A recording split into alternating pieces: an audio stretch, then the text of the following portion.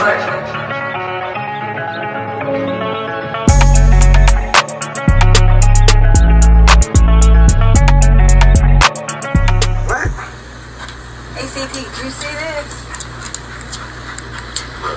it ain't official Dana J, Prima Donna News, I don't even want to see it. Just take the time.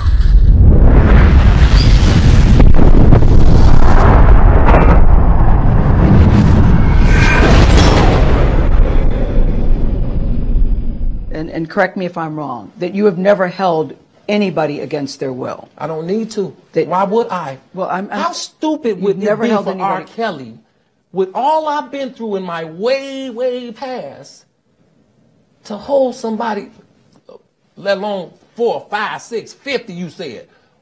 How stupid would I be to do that? I didn't say you That's were holding. That's stupid, guys. I didn't. Is this camera on me? Yes, it's on. That's stupid. Use your common sense. County prosecutors dropping state charges against singer R. Kelly. Jim and Erica, exactly. The reason the charges were dropped is because Kelly is already convicted in 2 separate federal cases. He was sentenced to 30 years in New York, and he'll be sentenced next month here in Chicago and faces anywhere from 10 to 90 years in that case. Since he is facing so much time in prison, Foxx said that really factored into her decision not to move forward with the cases.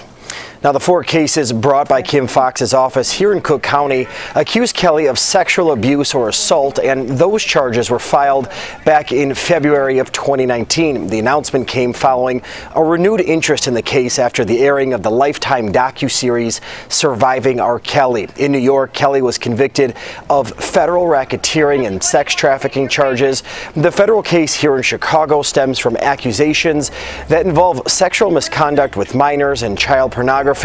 But now Foxx says she won't go forward with those cases here in Cook County, citing the limited resources of her office and the other sexual assault cases that deserve their attention. Foxx says she understands that her decision may leave some victims disappointed. For those who did not have an opportunity to put their hand on the Bible, or who have felt for the last 20 years that their pain was not recognized, certainly this is a disappointing day for them.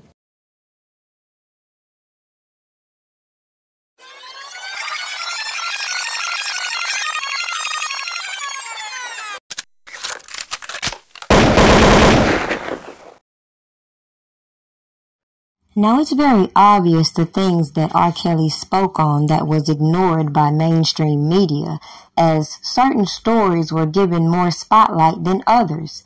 The major emphasis is there's real women out here missing, and regardless of how people feel it's connected to R. Kelly or the people that surrounded him, it doesn't change the fact that we watched ample investigations allegedly uncover certain information that never mentioned certain people such as Mia.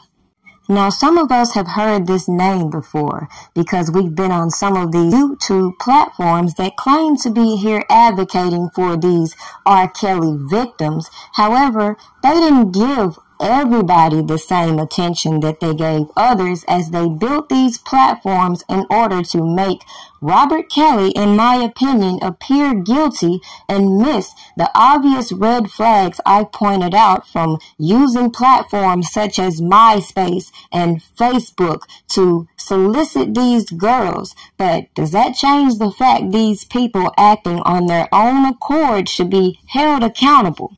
Now, in following this R. Kelly case, you would notice some of these stories that were inconsistent that played out in trial the media does not want to speak on.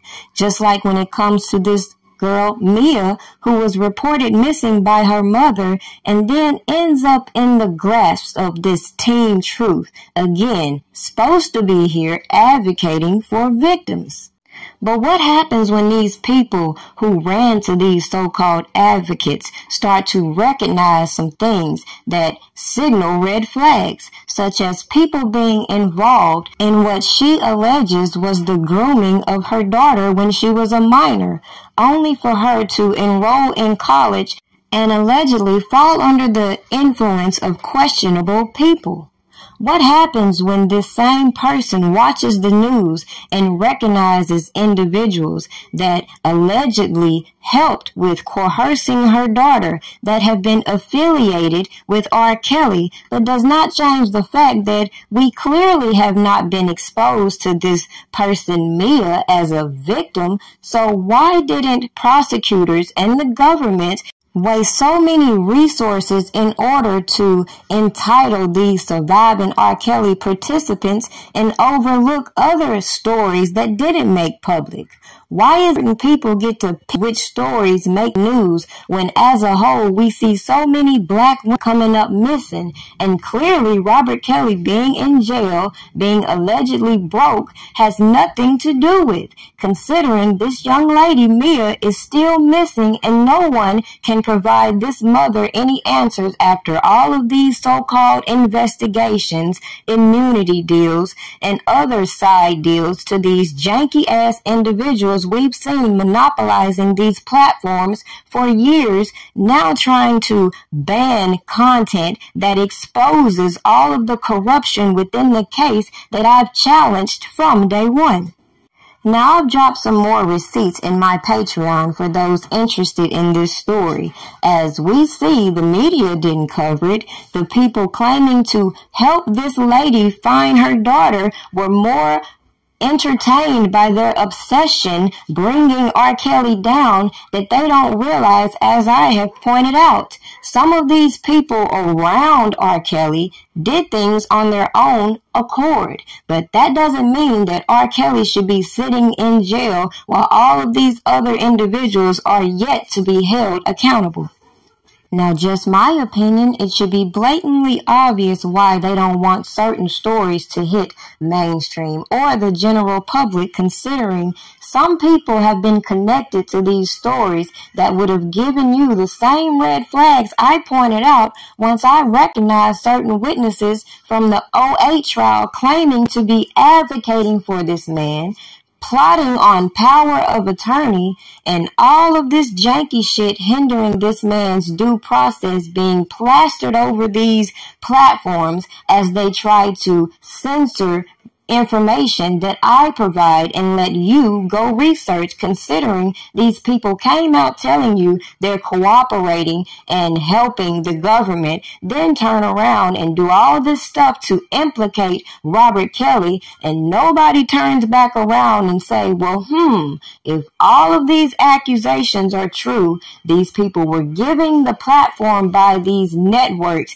and the general public is so triggered by these stories that nobody stops, pauses, and recognizes, well, if R. Kelly is holding these hostages still to this day, has been incarcerated all these years, all these recognizable faces keep coming on these platforms triggering other stories, it should be no brainer why I said the government was supposed to prove all of their accusations instead of passing out immunity deals like hotcakes.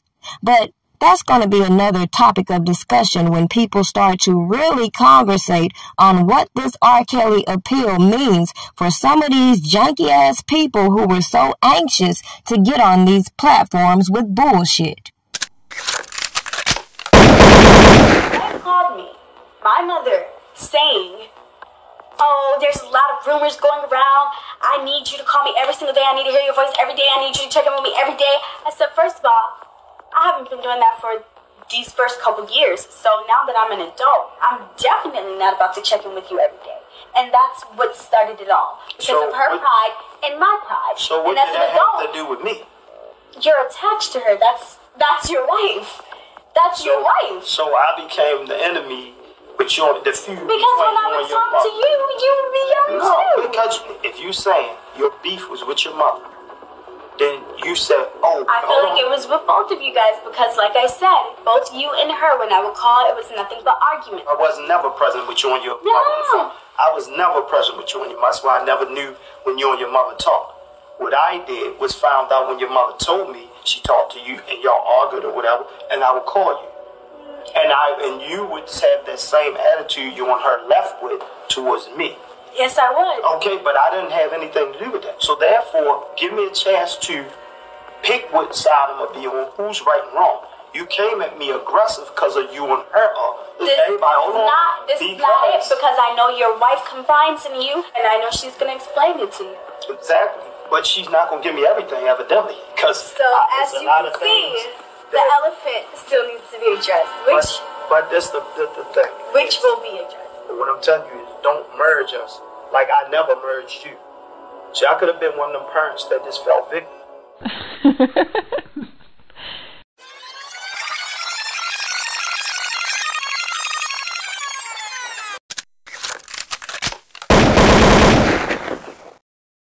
When I first met Robert, my parents told me to lie about my age. So when I met him, he thought that I was 18. My parents told me to lie about my age to him. Okay? When I met him, they even lied to the police. They told the police that I was 18. They told R. Kelly that I was 18. So here's this man thinking that I am 18. I don't care what's going on. I'm going to promote my small business. Even if I'm not getting any likes, I'm going to be on here promoting my small business. One day this little hustle going to turn into my biggest blessing.